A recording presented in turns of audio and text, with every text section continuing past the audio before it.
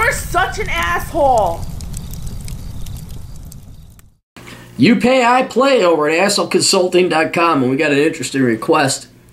More requests coming in. That sounds good. Hey, Aaron, I have an interesting request today. I'm thinking about doing a social experiment when I got older, probably after I retire. I would try to change my appearance and live as a black man to see what it's like, possibly travel much of the world. All this talk about race in the media and in television has got me curious. From what I've seen watching black people interact with other people, I expect it to be a lot more of a positive experience than many people would seem to expect. I could possibly write a book or go on a talk show and share my experiences. It's been done. Like when you're in, I'm like, this has been done. So although it was done many years ago, and I almost guarantee you your experiences would be different than the gentleman who tried the exact same thing. But yes, this has already been done, which I'll get to later. I would like to get my skin color as dark as Herman Cain's. That's going to be an issue because Herman Cain, I believe, 100% Jamaican descent. I could be wrong. And unlike the vast majority of black folk in the United States, they do have some white blood in there. I know this may shock a lot of you, but the slave owners may have banged a couple of the women back in the day.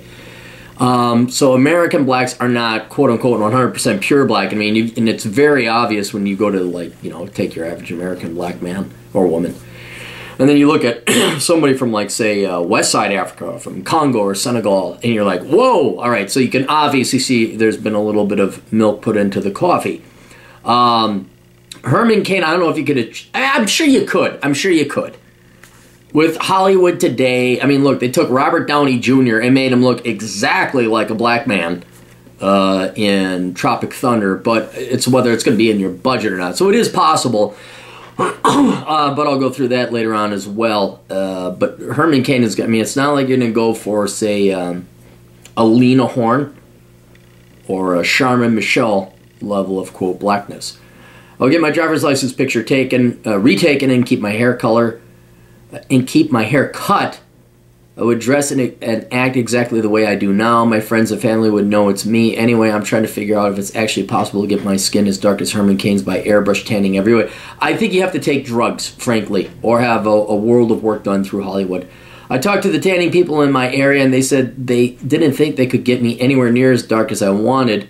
But I talked to a couple of tanning people in the other states, and they said they thought they could probably get me as dark as I wanted using some custom airbrush tanning, but they had never done it that dark before. But it's also going to be an issue of budget. I mean, do you have... I mean, anything's possible, all right? You could do it, and, you know, if you did blackface, you can't do it half-ass either. You have to pass as a black man.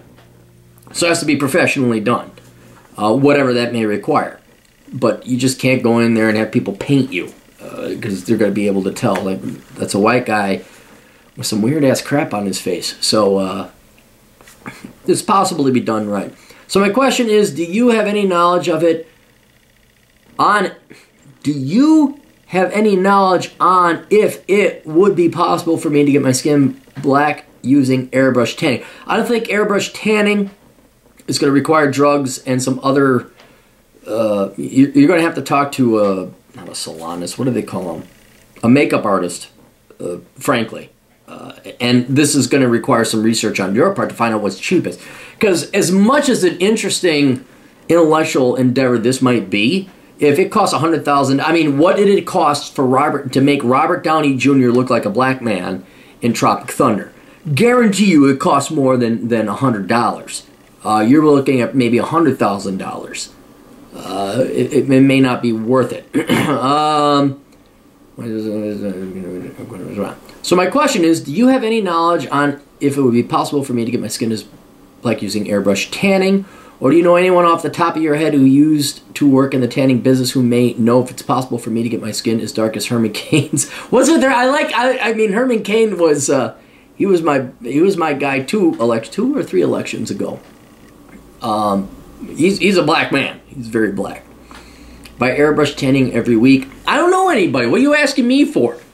You're as much in the dark as I am right now. Maybe someone watching your video may know if it's possible for me to custom airbrush my skin Black, your thoughts. All right, here's the deal. This is already, a guy already did this, and he wrote a book, and there was a movie made of it called Black Like Me. I got it pulled up here.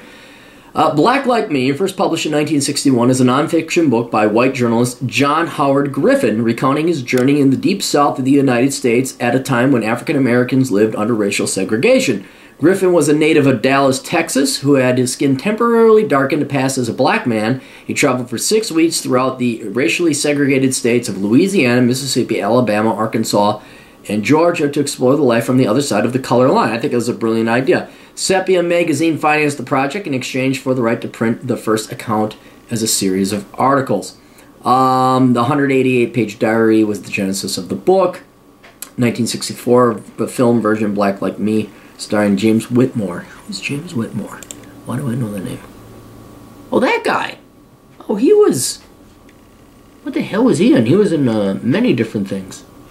He was like one of those guys you were watching TV in the 70s and 80s. Half you weren't even around in the 70s and 80s. Anyway, so this has been done, and I think rightly so. I think it was interesting. And you know what? Now may be I mean, that was, God almighty, that was more than 50 years ago this guy did this. And there's obviously been changes in race relations and racism, not in the pejorative sense, but racism as a study, the relation of races is in the United States. I think you could totally do something like that today and do an updated version of Black Like Me 2, or version 2.0, because things have definitely changed.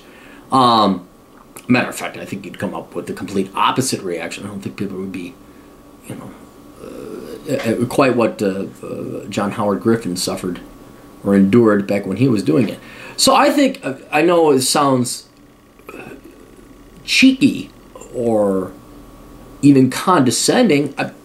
Wouldn't be the worst. I mean, look, if you're that bored during retirement, this wouldn't be the worst expenditure of your time. It would be shuffleboard, especially if you were to put forth a serious, not necessarily academic, but a serious book. You could write a book like this and see how things have changed since 1961.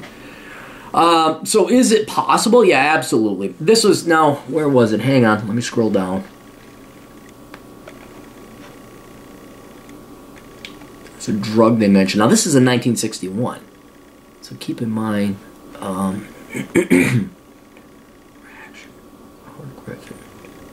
Sepia. They mentioned it. Did I lose it? Oh, here it is. In late 1959, John Howard Griffin went to a friend's house in New Orleans, Louisiana. It's not New Orleans, it's New Orleans.